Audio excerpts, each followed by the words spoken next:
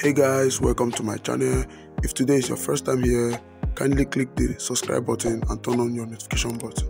So Manchester United kicked off another training session ahead of their match against Arsenal this weekend. The blockbuster fixture awaits Manchester United this weekend, as we all know that Manchester United versus Arsenal game is always a tough one.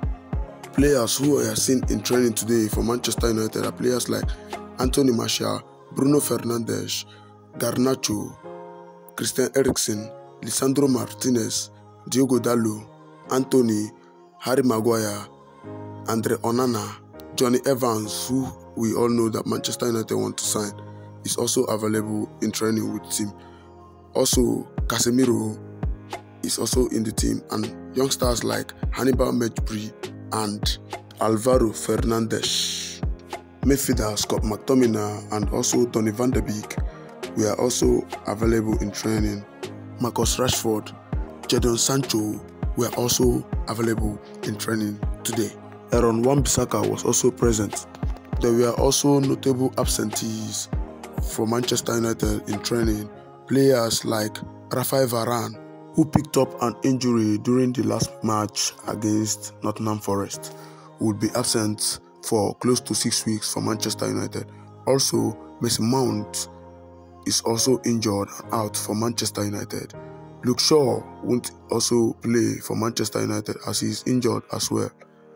Also, Kobe Mainoo and Amad Diallo are still out with injuries. So Manchester United will have to play their fixture against Arsenal without these players, as they are all out with injuries. It has been confirmed by Manchester United manager Utd Ten Hag that new boy Rasmus Højlund is fit and ready to go, but it remains to be seen if he will start against Arsenal or he will be in the team lineup. He has been training alone, as we all know. Let's see what happens next, guys. Manchester United have picked up 6 points out of a possible 9 this season, as they only lost against Tottenham this season, and they look to keep up in good shape as they are going to face Arsenal at the Emirates Stadium on Sunday evening. Arsenal are 1 point ahead of Manchester United and 1 position ahead of Manchester United in the league, and if Manchester United will be able to win the match, they will go ahead of Arsenal. That will be a dream come true for our manager Utd Ten Hag, as he looks to get over his bad away record for the team. Do you feel confident that Manchester United will beat Arsenal? Let me know in the comment section.